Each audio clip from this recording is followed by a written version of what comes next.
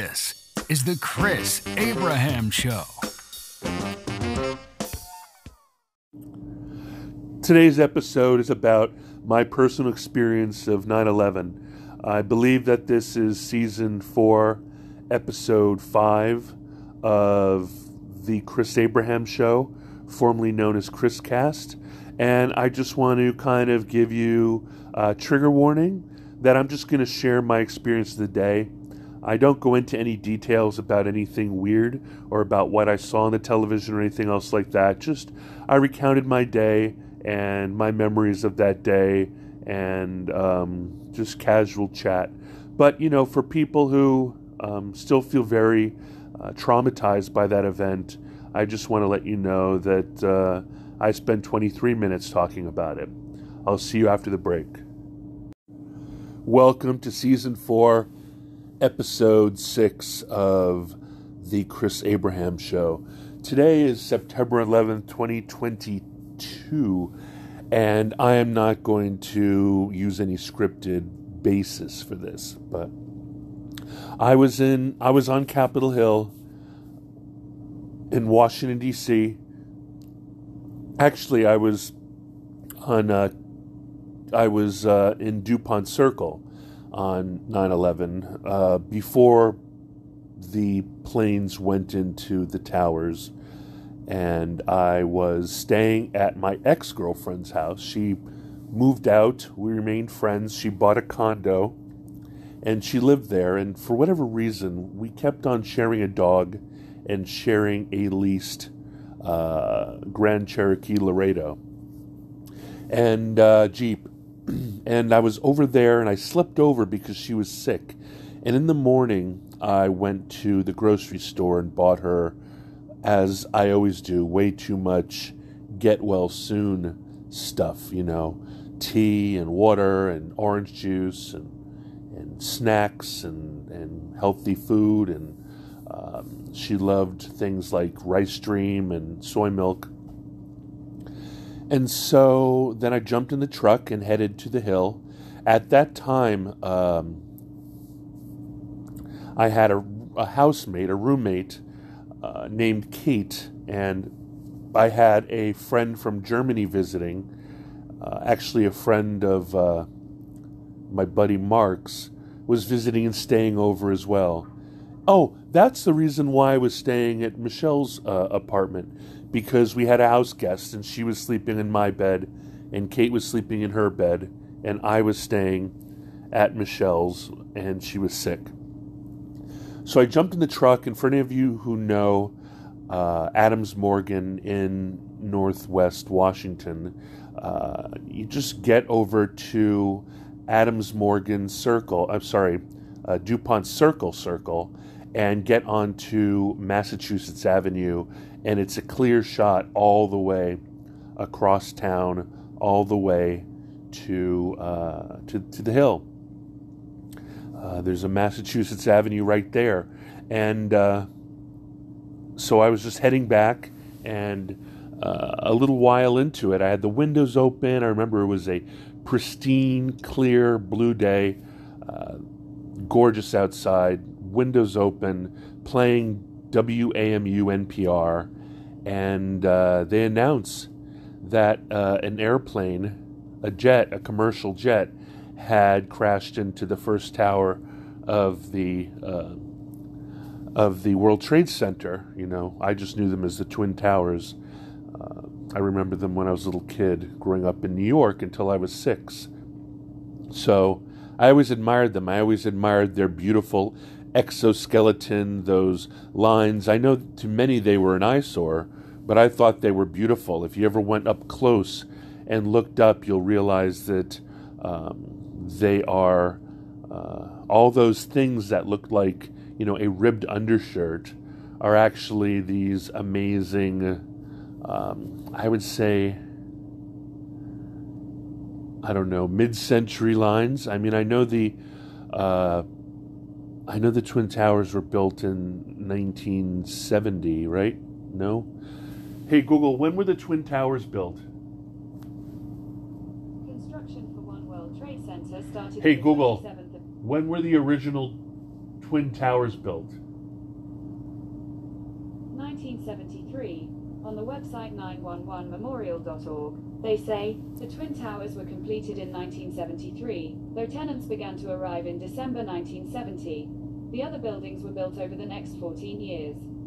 I also found an answer to this question. How long did it take to build the original Twin Towers? Do you want to hear it? Sure. On the website history.com, they say, time to build, 14 years. They broke ground in 1966. 2 or 3 stories went up weekly. The towers used 200,000 tons of steel and, according to the 9/11 Memorial and Museum, enough concrete to run a sidewalk between New York City and Washington, D.C. Incredible. Anyway, I won't go into any political things about that day. I won't even go into any of the background about that day. I'm only going to talk about my experience, 2001, September 11th. So I'm listening to WAMU, and they mentioned that a commercial plane had just hit the Twin Towers. And I look out, and everybody is hearing that at the same moment. Everybody must have been listening to whatever respective radio they were listening to instead of CDs or whatever. And everybody's like freaking out. Everybody's looking at each other. We're caught in a little morning traffic. I mean, it's before. Hey, Google, what time did the first airplane hit the World Trade Center on September 11th? 8:46 a.m. On the website vfw.org, they say, it was at 8:46 a.m. Eastern Standard Time on that Tuesday morning when the first plane, American Airlines Flight 11, hit the North Tower of the World Trade Center in New York City. The second plane, United Airlines Flight 175, struck the South Tower of the World Trade Center at 9:03 a.m. So I got back to the apartment on the hill, and apparently my mom had called the apartment, and my mom had woken the girls up, and they were all watching the POS television that I had. I remember, I think it was 19 inches. 19 inches cathode ray tube. This was before the days of flat screens. So, hey Google, when did flat screen televisions become popular? According to Wikipedia, LCD TVs rose in popularity in the early years of the 21st century, surpassing sales of cathode ray tube televisions worldwide in 2007.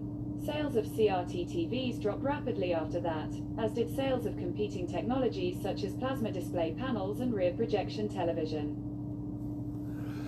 Hey Google, when were plasma TVs popular? According to Wikipedia, in 2010, Panasonic shipped 19.1 million plasma TV panels. In 2010, the shipments of plasma TVs reached 18.2 million units globally. People also ask me, when did they stop selling plasma TVs? Want to hear the answer? No, thank you. All right. Anyway, I had a piece of shit Sony 19-inch color TV, and everybody was watching it on that. Maybe we had cable. Maybe we didn't.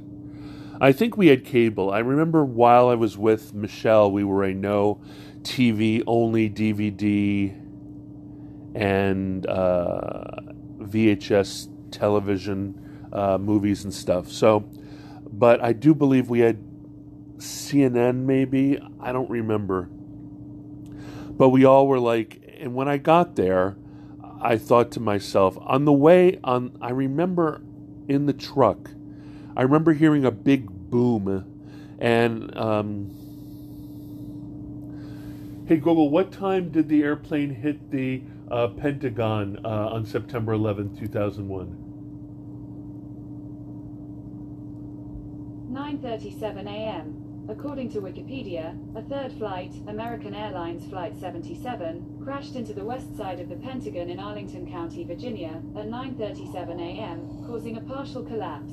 The fourth and final flight, United Airlines Flight 93, flew in the direction of Washington, D.C. Interesting. Well, there were rumors, and when I was driving back to the Hill, there were rumors that the White House was targeted. There were rumors that the White House was hit. There was nothing about Pentagon yet. All I know is when I got there, I believe that maybe the Pentagon or something follow up or something to Washington. I believe that maybe something terrible would happen in Washington. So when I got there, I dropped off Susie? Did I drop off Susie? Susie was our dog. And I turned right around and I headed back after calling Michelle and telling her to pack up and that we were going to move her to Capitol Hill. Which, silly me, the Capitol could have been a target, right? But she lived, really, if you think about it, DuPont Circle is sort of right up the street from the State Department and the White House and all of that kind of stuff. So I never thought about it till just right now that we were, pretty close to the Capitol building. We were just 14 streets away, which, in the long and short of it is, far enough away since we're a very low city. But anyway, I think everybody who loved each other wanted to be together. We all got together, we all watched the TV, and we all called friends and all that other sort of thing. And I don't remember much after that. I remember that I was on social message boards and forums, and I believe that I was writing things about it onto my blog, although I can't find anything about it yet. I still need to go through Wayback Machine and archive.org, but I just remember that the upstairs neighbors arrived and we bought pizza from the pizza place around the corner, and at some point during that day, we got all kinds of phone calls and emails from our friends around the world. At that time, I was working for Beehive GmbH as Beehive North America, doing Zope development, which is a Python-based platform, geek stuff. And they called from Berlin, and my friends called from England, and everybody was, the entire world was mourning for the attack that had happened twice. One on Tower 1, one on Tower 2, and then thrice at the Pentagon, and then through selfless sacrifice, the passengers of the fourth aircraft took the plane down, which is the official story. I mean, I'm not going to go into any unofficial stories of this. And at some point during the day, our German guest left via taxi to another friend's house, I think up in Chevy Chase. And that's all I can remember. I don't have a really great memory, and some of it might be reminders from friends or the fact that I wrote a bunch of this down that you can see in the show notes.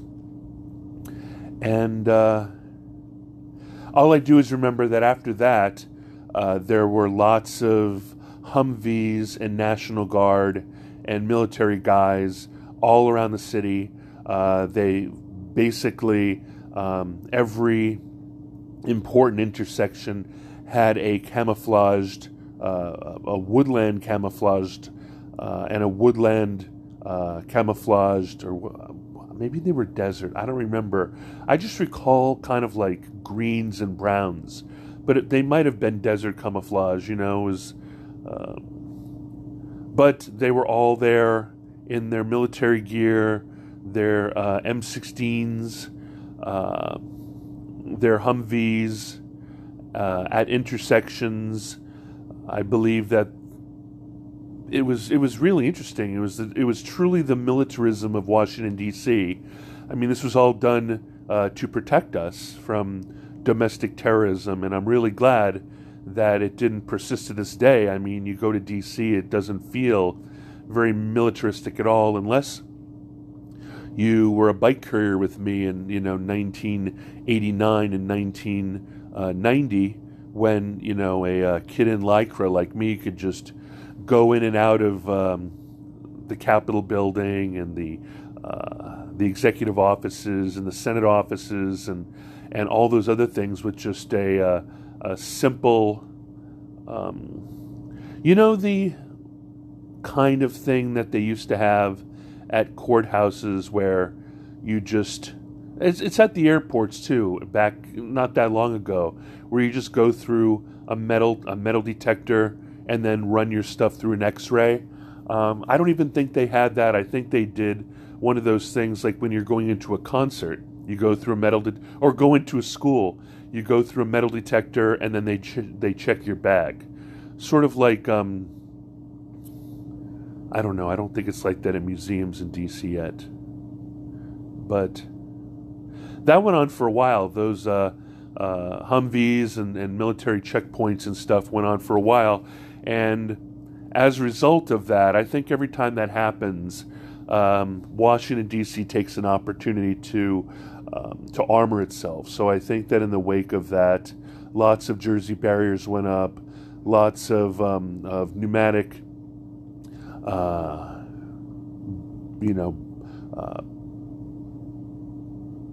barriers kind of, went up, and giant potted plants that are actually defense kind of blockades went up, and all that other kind of thing. And I called my friends,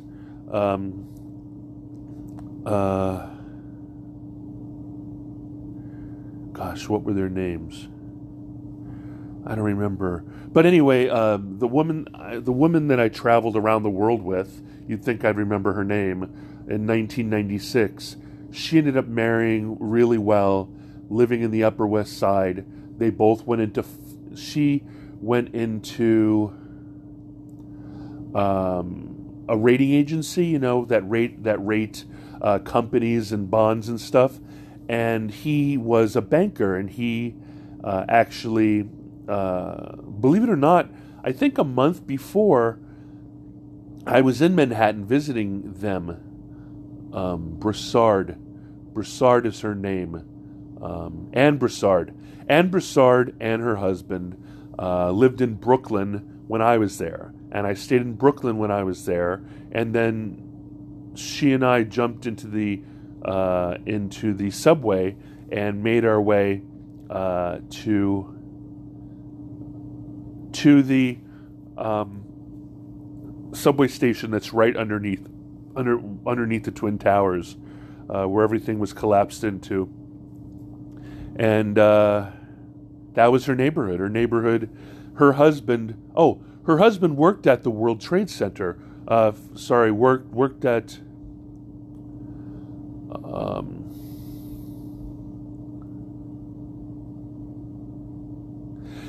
Hey Google, what agency runs the World Trade Center? I don't know, but I found these results on search.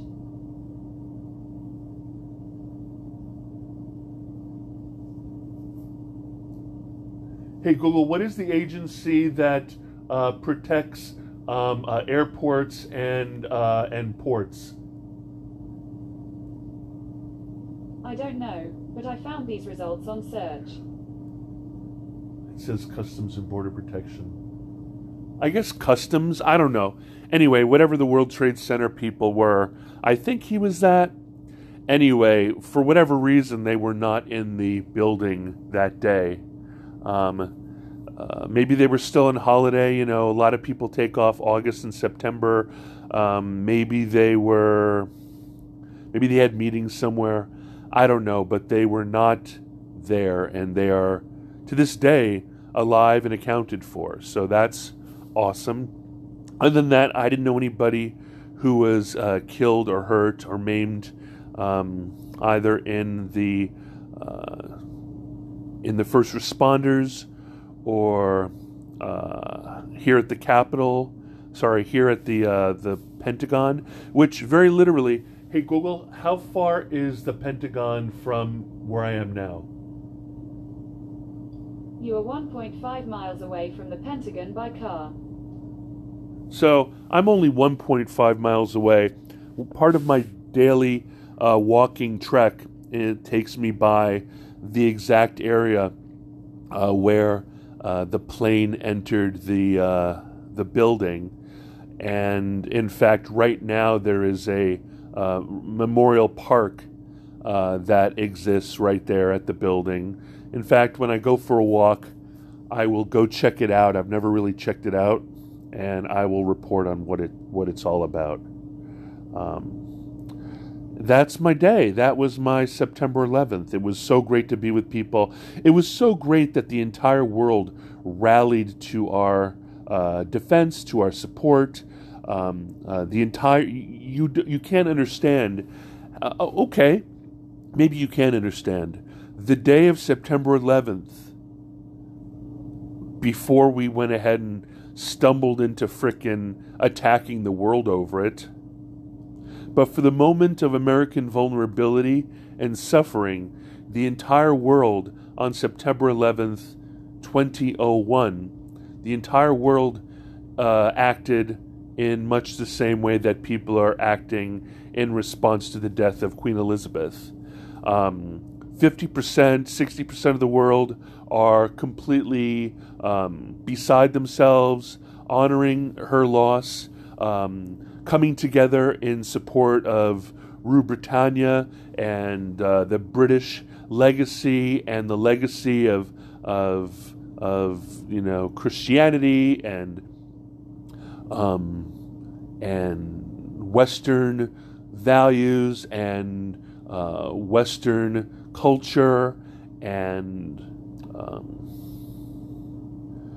all those kinds of things.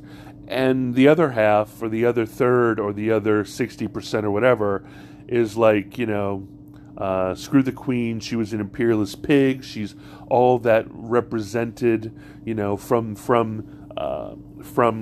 50 whatever until now, if not before, even during the war, the manifestation of British imperialism against people of color around the world, destroying them and stealing from them their valuables into the British Museum. But to bring the analogy is, there were obviously people who were quite pleased that America got a black eye. But on the other hand, the rest of the world was apoplectic. The rest of the world, in many ways, sometimes respects, sometimes fears, sometimes admires. But, the West at least, and tends to feel a little bit of kindness towards America and felt a great amount of international support and kindness, and not just from the West on that day and the days following it. And that was something to behold. I dare say there's been nothing like it since. Anyway, thanks for dropping by and listening. I hope that this 23 minutes wasn't too long, and I appreciate your time and attention. Love you lots, and I'll talk to you soon. Bye-bye. Hey, thanks for still being here. My name's Chris Abraham. I'm at chrisabraham.com. You can reach me, chris@abraham.su. I'm at twitter.com/chrisabraham, instagram.com/chrisabraham, youtube.com/chrisabraham, facebook.com/chrisabraham. You can find me at noagendasocial.com/@chris. noagendasocial.com/@chris, which is the @ sign, the @ sign. I'm +1 202 352 5051. That reaches me via telephone, via text, via WhatsApp, via Telegram, via Signal, via con Dios, my darling.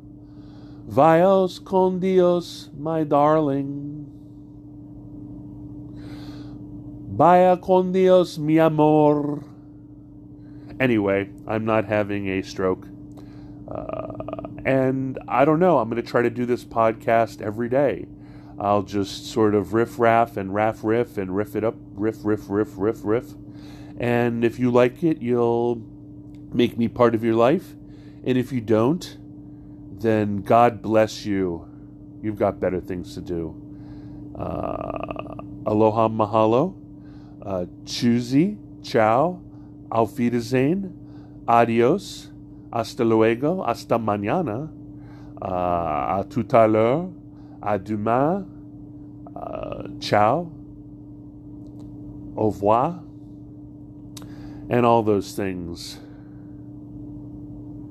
Bye-bye. Love you. Thank you for listening to The Chris Abraham Show. Make sure you subscribe so you don't miss any future episodes. Until next time.